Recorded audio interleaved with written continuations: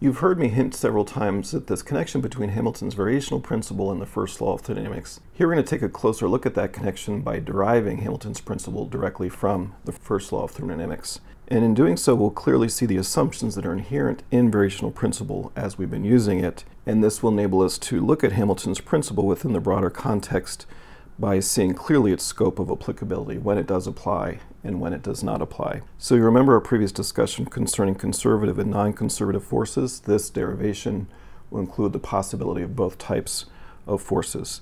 So let's start with the first law of thermodynamics.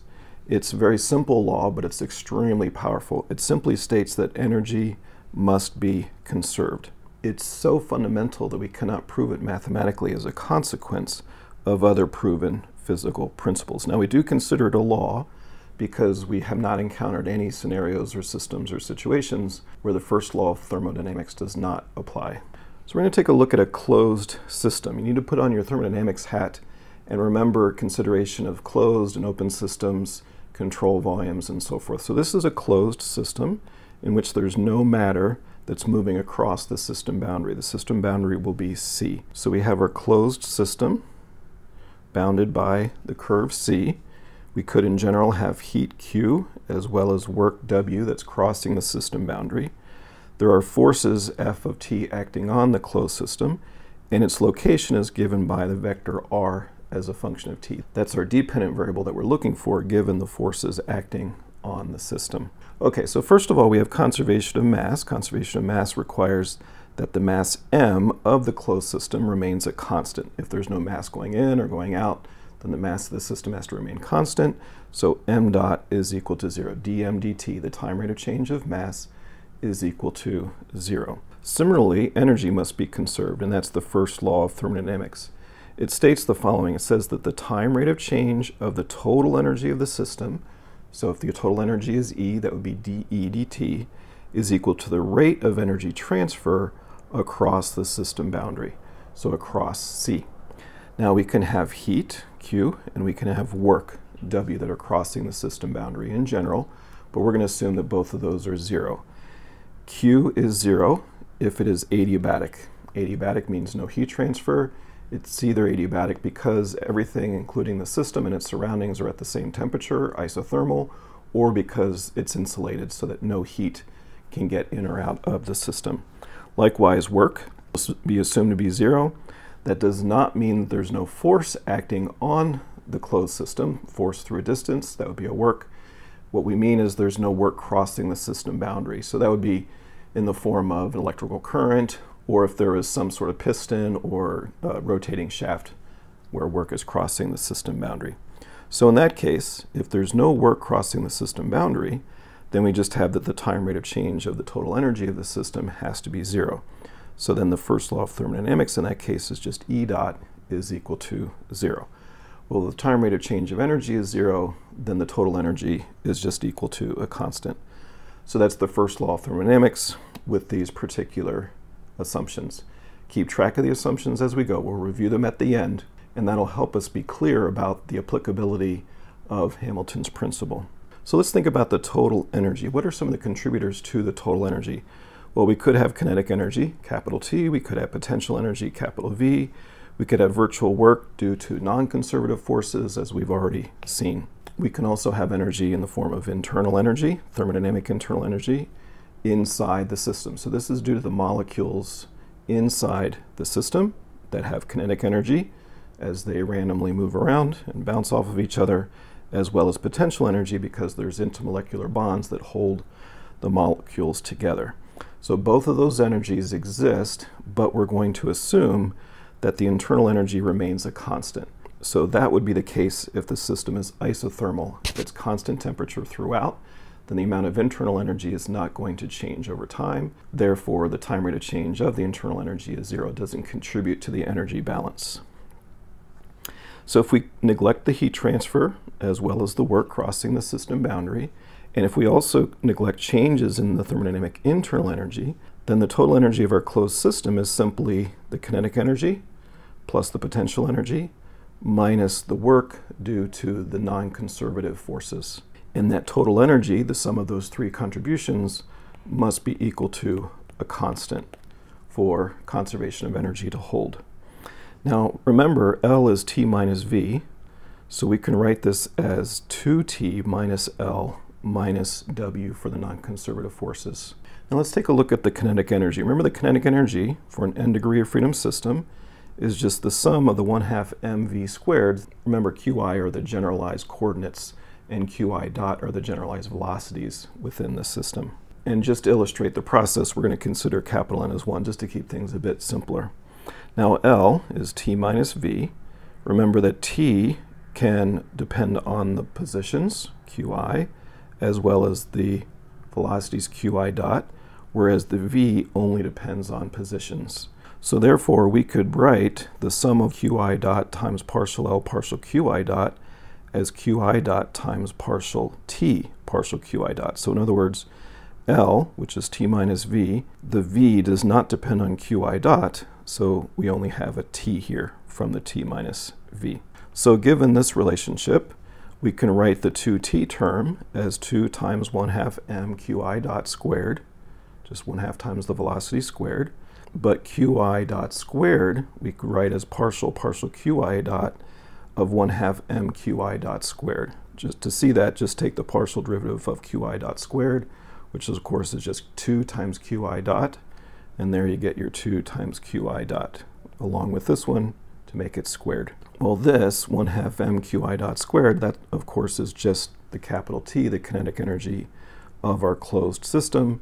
And again, we can replace T with L when we're taking partial derivatives with respect to Qi dot, since the V does not depend on the Qi dot. So the total energy then is the 2T, which is now the sum of the Qi dots times partial L partial Qi dot, minus L minus the work due to the non-conservative forces. So remember, this total energy is a constant in order to conserve the total energy of the system. Therefore, we can differentiate with respect to T, and that will be 0. Differentiate a constant with respect to time, and of course you just get 0.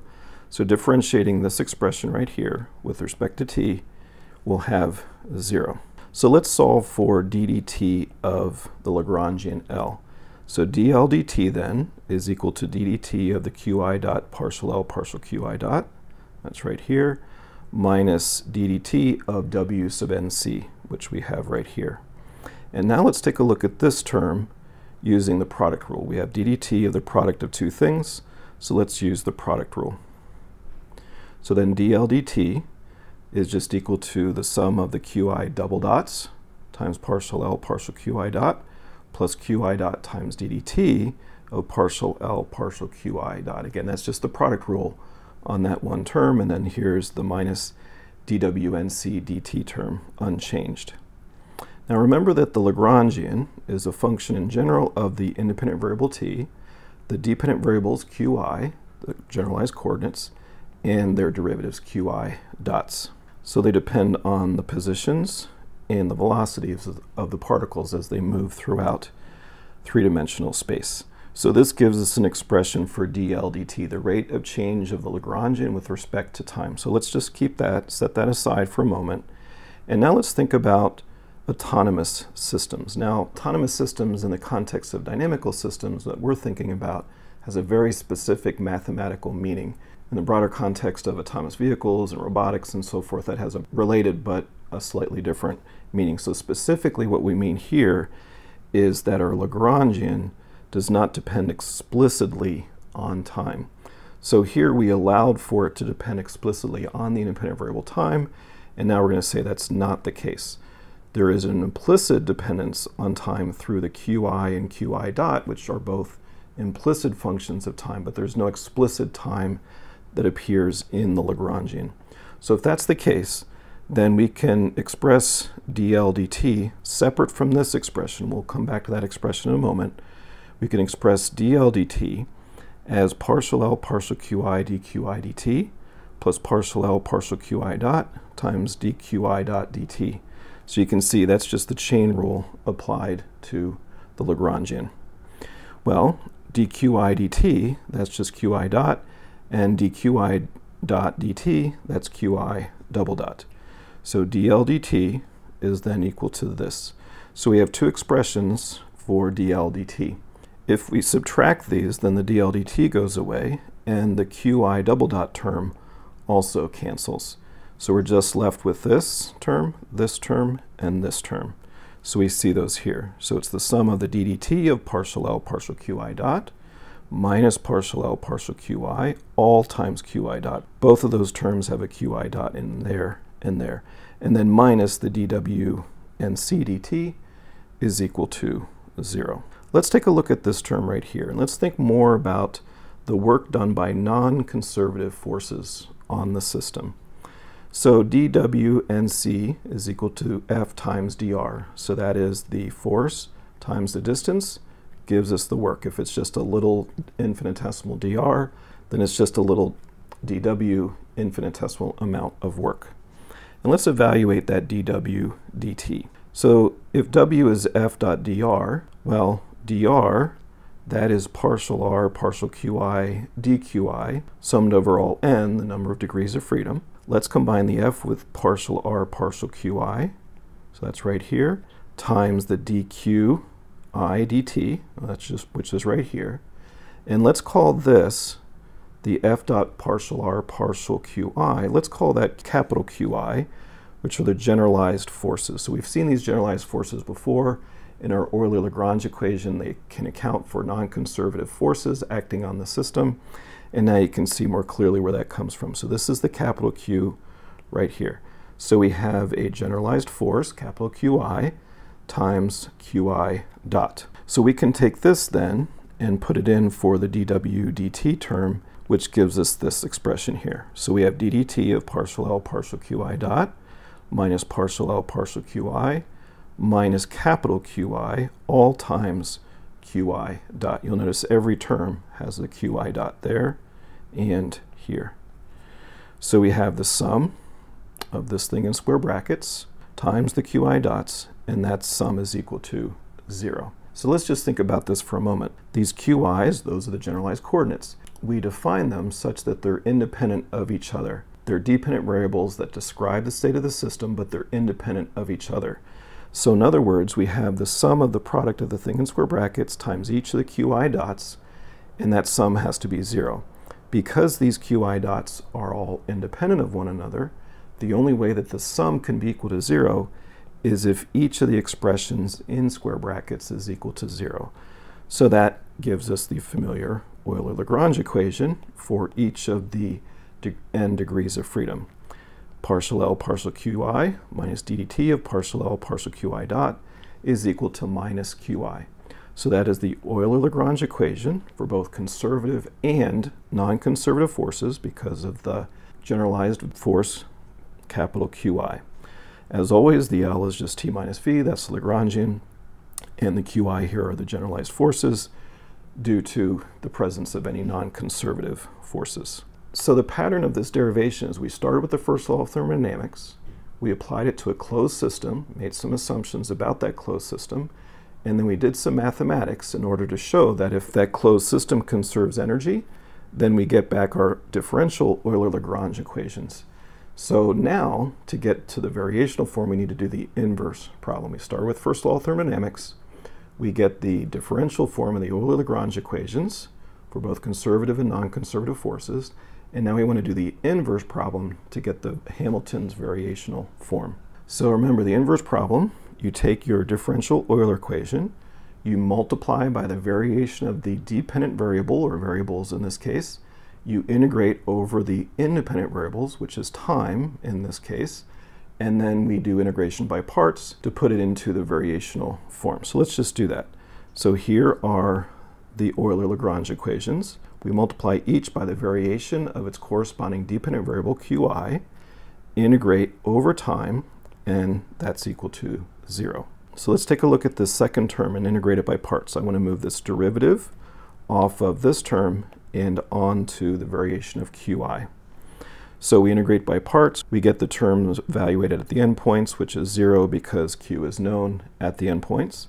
And then the ddt of partial L partial Qi dot times delta Qi is then equal to the negative of partial L partial Qi dot, which is this, times delta Qi dot. So we've moved the derivative, this one, from here onto the delta Qi to make it a delta Qi dot. I haven't done anything with this term or with this term.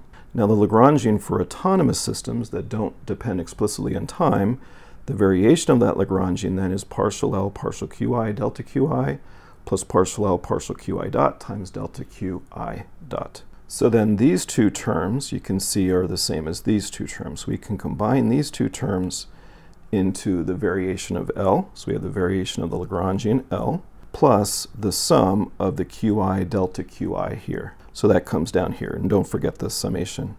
Now the sum of the Qi delta Qi, that's just the F dot delta R. That was an earlier equation that we had in chapter 4.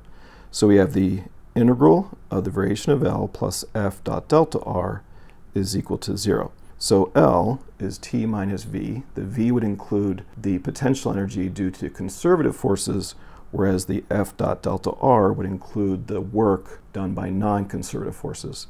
We can combine those and write this in the form that we have here, which was the original form of Hamilton's principle we had at the very beginning of chapter 4, which is the integral of the variation of the kinetic energy T plus F dot delta R integrating over time is equal to 0. So in this case, all of the conservative as well as non-conservative forces are included in the F dot delta R. So what we've shown is that Hamilton's variational principle for both conservative and non-conservative forces then follows directly from the first law of thermodynamics, conservation of energy. Now the assumptions that we've made here are that there's no energy crossing the system boundary in the form of heat or work, and that the system is isothermal, so it's constant temperature throughout. Now it might seem concerning that we had to assume that the system was adiabatic and isothermal. It would seem to exclude whole classes of problems in thermodynamics and heat transfer. And on a macroscopic continuum scale, that's true. But this is all unified with Hamilton's principle at the molecular level. So for example, temperature and non-conservative forces, irreversibility of dissipative phenomenon, all of these things are actually macroscopic continuum manifestations or consequences of what's happening at the microscale, the molecular level, which is simply collisions of particles, which is purely mechanical. So in that sense, this is all unified at the molecular level. Even with these restrictions at the macroscopic level, Hamilton's principle has a wide range of applications, as we'll see throughout chapters 4 through 9, which is part 2 of the book. So the fact that there's a wide variety of physical phenomena that can be encapsulated into this single variational principle is really quite remarkable and allows for extensions of approaches and methods that are applied from one field to another by analogy.